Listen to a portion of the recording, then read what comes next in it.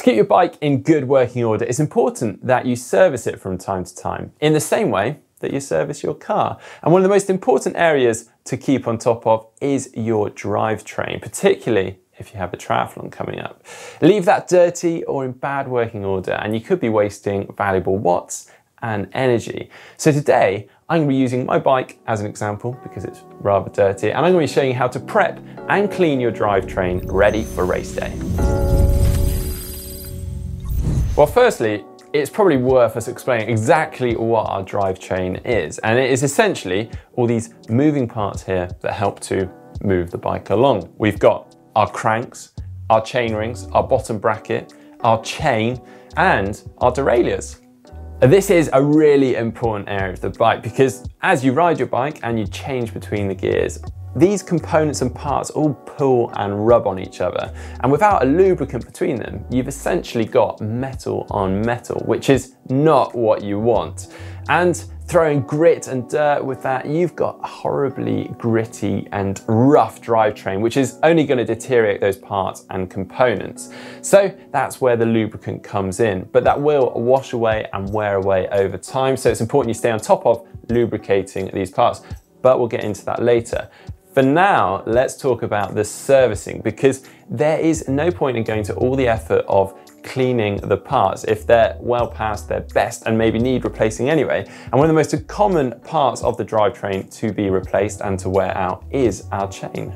And one of the easiest ways of measuring chain wear is with a chain checker tool like this one. Now, this one has a series of numbers on it. We've got 0, 0.25, 0.5, 0.75 and 1.0. And that is basically the percentage of elongation between the links. So anything up to 0.5 and you can keep using that chain, it's okay. Anything above 0.5 and yeah, that chain is past its best and you probably want to replace it. Now this works by inserting the 2 pins underneath in between the chain links. And we're starting on 0 and we're going to push this black dial until those pins can't push against the links anymore. Now we'll remove that. And actually, my chain is past its best. We're sitting more or less on 0.75. But if you don't have a chain checker tool, you can always just use a ruler. And we're gonna use 12 inches as our guide on this. And we're gonna count 12 chain links. And that includes 1 outer and 1 inner. And if we line up the 0, with one of the chain links, and then the 12-inch mark should then line up with the rivet at the end. But as I've shown already, my chain is slightly elongated. And then if you just want to do a quick and rough check without any tools, then you want to whack your chain in the big ring, and then we're going to look at the 3 o'clock position on the chain ring, and you're just going to grab the chain and try and pull it off. Now, a good and new chain, you'll be barely able to pull it off and won't be able to see much daylight between the chain and the chain ring. But for a worn out chain, then you're going to start to see some daylight and you may even be able to pull it almost away from one of the teeth. And if it is elongated past that recommended point, then it's actually advised that you change the chain and the cassette at the same time. Now that might sound odd, the need to replace the cassette and the chain, but they both wear into each other over use. So you can actually get away with just replacing the chain, but if you find that the chain starts slipping, it's not changing gear very well, or just making a lot of noise, then that may well be the issue. You may well need to replace that cassette, which is another good reason and not to leave this until the night before the race. Make sure you change it well in advance, and then you can find out whether it works and it's all okay to go. And if that's all okay, then it's time to start cleaning. We're going to start at the back of the drivetrain and on the cassette. Now you can fully remove the cassette as I've shown in a previous video and then fully soak that cassette, or you can quite thoroughly clean it whilst it's still installed on the wheel. So we're going to take a look at that easier option, and for that we head outside and we're going to start spraying a bit of degreaser onto that cassette.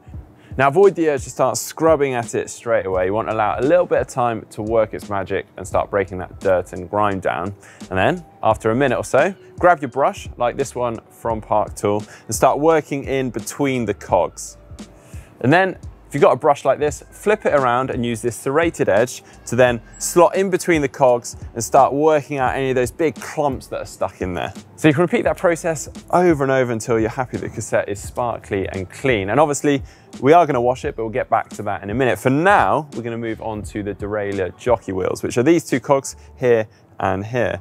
And given that their job is to shunt a greasy chain up and down the cassette and the chain rings, they have a tough old life, and it's amazing actually how much dirt can build up here and actually how much resistance that causes, which certainly isn't something you want for race day. So start with, just spray a little bit of degreaser onto those cogs and then use a brush or an old rag to wipe off that dirt.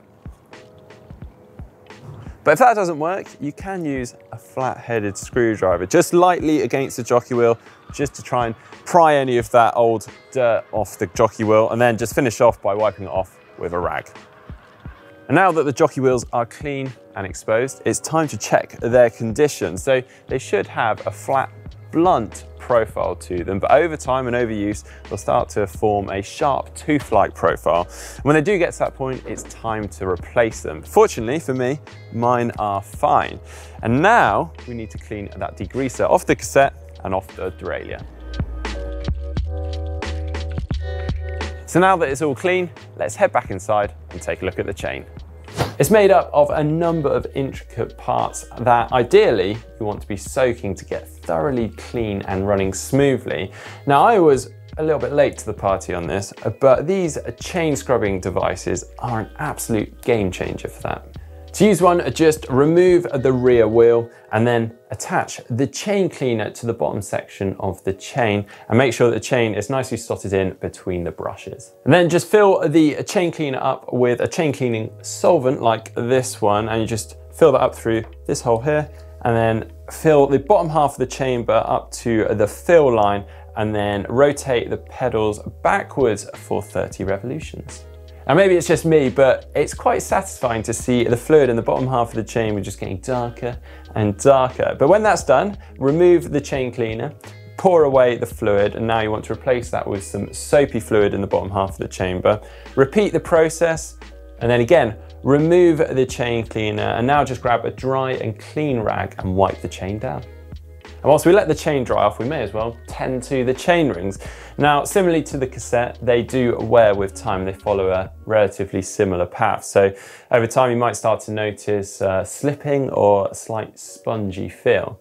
If you do, then you want to replace the chain rings. But for now, for cleaning the chain rings, you want to remove the chain and place it on the frame side if possible. This just gets it out of the way, so then you've got better access to the chain rings to clean them.